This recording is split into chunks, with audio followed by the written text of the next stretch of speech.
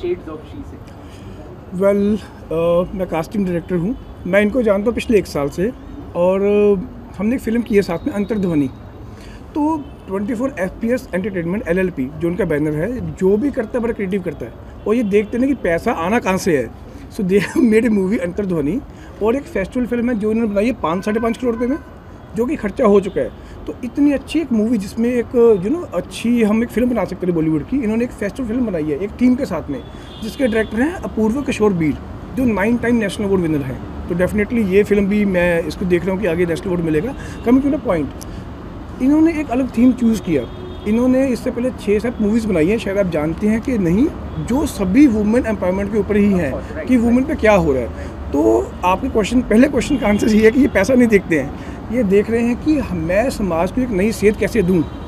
And coming to this point, क्या ये calendar हमने शूट किया है जैन के मंथ में, और थाईलैंड में शूट हुआ है। ये मानस ओझा जी इसके फोटोग्राफर हैं, और ये हमेशा एक डिफरेंट थीम लेके आते हैं, डिफरेंट कंसेप्ट लेके आते हैं। इसमें 12 अलग अलग कंसेप्ट हैं, जो कि हर एक जो मंथ है उसके ऊपर एक थीम है जो डिफरेंट है, और वो कंसेप्ट उस थीम से मैच होता है जो लिखा हुआ है उस पर। तो मैं इनको बहुत बहुत बधाई दूंगा, और मैं इनकी इस इनिशिएटिव की बहुत ज़्यादा कदर करता हूँ, और इनको थैंक भी करता हूँ कि ये समाज को इतनी सेध दे रहे हैं। Thank you so much. Dinesh ji, जब हम पोस्टर्स देखते हैं, जब हम पिक्चर्स देखते हैं, हम बहुत सारी चीज़ें देखते हैं, मतलब जो एक्टर में होती है, everything is there inside it. When you saw all this things particularly, क्या आया जहन में? The first thing that came to mind, of course Swapna तो है ही इसमें, सर भी एसोसिएटेड है, of course we have a very good photographer over there, लेकिन the first thing that came to your mind when you literally यार ये ना बड़ा क्रिएटिव चीज़ है।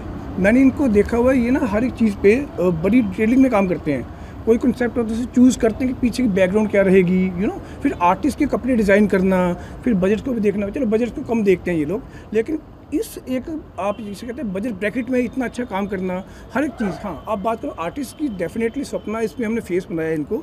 स्वप्ना जी की एक फाउंडेशन भी है, स्वप्ना पति फाउंडेशन, जिसमें ये इस तरह के बहुत सारे काम कर रही हैं। इनकी हर्बल होली आती है, राइट, हर साल। तो इस तरह के बहुत सारे काम करते हो, मैं इसमें इनको ही देख पा रहा था जो इनका कॉन्सेप्ट था, मुझे लगा ma'am you are the best for this and event.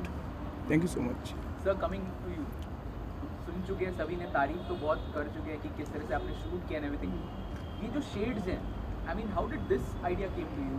अपने बहुत सारे शेड्स होता है, लाइट शेड होता है, डार्क शेड होता है। हम फिल्मों में भी देखते हैं कि जो एक कैरेक्टर होता है किसी भी एक एक्टर का, एक्ट्रेस का, वो भी बहुत तरह के शेड्स प्ले करता है। Coming to this thing sir, how did this idea जब? एक्चुअली जो शेड्स होता है ना, वो वाइट से लेकर डार्क तक आता है, ब्लैक तक जाता है। तो इसके बीच में जो ग्रे स्केल होता है, वो कोई मतलब एक ऐसा है वो ग्रे स्केल जो कि बहुत सारी चीज़ों का ब्लेंडिंग होता है। सी, यहाँ पर आप 12 इमेजेस देखेंगे, और जो 12 इमेजेस है वो एक डिफ़ाइन किसको करता है? वो डिफ़ाइन करता है वो एक औरत को, इन aspect of the reality of the world.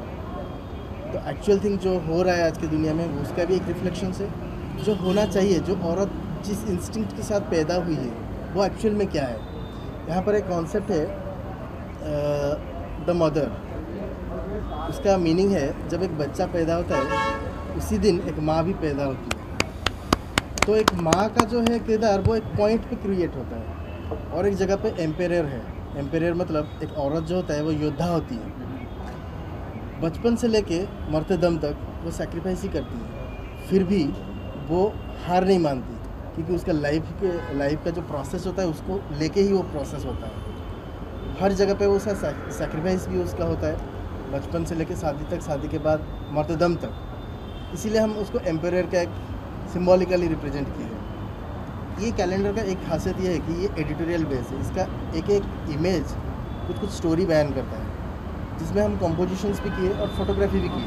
और कंपोजिशंस जो हुआ है, जो चीज़ों का, एलिमेंट्स का, उसका एक सिंबॉलिक रिप्रेजेंटेशन है और सिंबॉलिक मीनिंग है। जैसे कि एक मिरर वाला एक कॉन्सेप्ट है, जिसमें आप देखो कि मिरर का रिफ्लेक्शंस कुछ और है, और कैरेक्टर जो वो पकड़ के बैठी है और एक बंद कमरे के अंदर पकड़ के बैठी है, उसका मीनिंग बहुत सारा है। वो एलाबोरेट में मैं करूँगा तो बहुत टाइम लगेगा, लेकिन बेसिकली ये जो है शेड्स ऑफ सी, चाहे हम एक्सेप्ट करें या इग्नोर करें, वो है हकीकत, हमें उसको समझना चाहिए। और मेरा ये मानना है, हमारा 24 FPS का एक बेसिक मकसद ये होता है कि ये जो आर्ट एंड कल्चर का लाइन होता है, जैसे फिल्म मेकिंग हो गया, फोटोग्राफी हो गया, ये कहीं ना कहीं एक मीडिया होता है।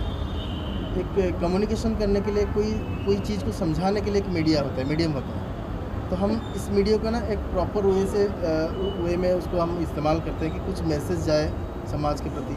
हम भले ही अब प्रोफेशनली काम कर रहे हैं, फोटोग्राफी कर रहे हैं, फिल्म मेकिंग कर रहे हैं, लेकिन उसका जो बेसिक मकसद है, जो फिल्म मेकिंग के थ्रू या फोटोग्राफी के थ्रू क्या मैसेज हम रिवील कर रहे हैं। तो इसमें ये इस साल का एडिटोरियल कैलेंडर है और इसका 12 इमेज जो है, इसमें 2-3 इमेजेस बॉलीवुड को भी रिलेट करता है। जैसे कि एक सेडिज्म करके एक इमेज है, 2 मॉडल खड़ी है और उसमें बहुत सारे सिंबॉलिक हमने कंपोजिशन किए हैं, इमोशंस के साथ भी कंपोजिशन किए और उसका बॉडी लैंग्वेज के साथ भी हमने उसका मीनिंग रखा हुआ है। बॉलीवुड में आज की डेट में, बॉलीवुड क्या है, इंडिया के अंदर आज की डेट में भी एक ऐसा टैबू है दिमाग के अंदर कि जो गोरा होता है वही सुंदर होता है। सुंदरता का परिभाषा सिर्फ रंग के ऊपर ही डिपेंड करता है, ये गलत है।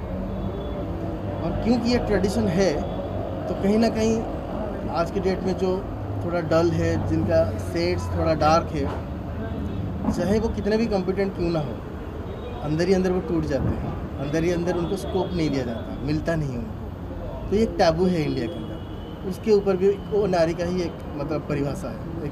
कहीं ना कहीं हम उसको एक्सेप्ट करने के लिए मजबूर होते हैं। शादी के लिए अगर लड़की देखना है तो गोरा होना चाहिए कंपलसरी, बट आप यूरोपियन कंट्री में जाओ, वहाँ पर ये डार्क शेड और थोड़ा लो शेड वाला जो भी होते हैं उनको बहुत ज़्यादा ब्यूटीफुल माना जाता है। वाई? क्योंकि ब्यूटीफुल जो है, ब्यूटीफुलनेस जो है वो कलर्स के ऊपर डिपेंड नहीं करता है। हम लोग का सभी का ब्लड का कलर तो एक ही है ना। तो ये है एक हमने एक एडिटोरियल बेस में इसको हमने शूट किया है, कैलेंडर के रूप में हमने उसको पब्लिश किया है, लेकिन उसके अंदर की जो कहानी है वो कहीं ना कहीं एक सोचने वाली चीज़ है। तो ऐसे बहुत सारे कॉन्सेप्ट्स है जिसको मैंने ट्राई किया पोर्ट्रेट करने के लिए, और जो हुआ है वो आपके सामने है। बहुत अच्छा किया आपने। आपका कौन सा